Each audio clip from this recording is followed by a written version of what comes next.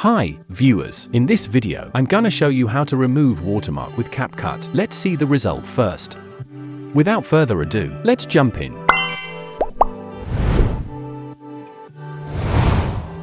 First, drag your video to the timeline and duplicate the video track. Use the Mask in Edit panel. Select the circle option, resize the size and move it to the watermark nearby. Then go to the basic setting. Adjust the position.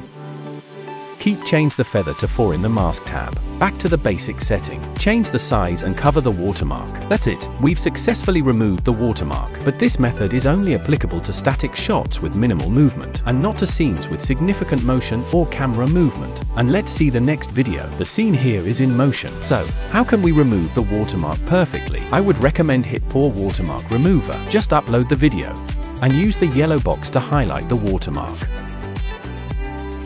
Then click the play button to preview. That's really faster and easier. Let's check the result. We could see the result of a few frames. Cool.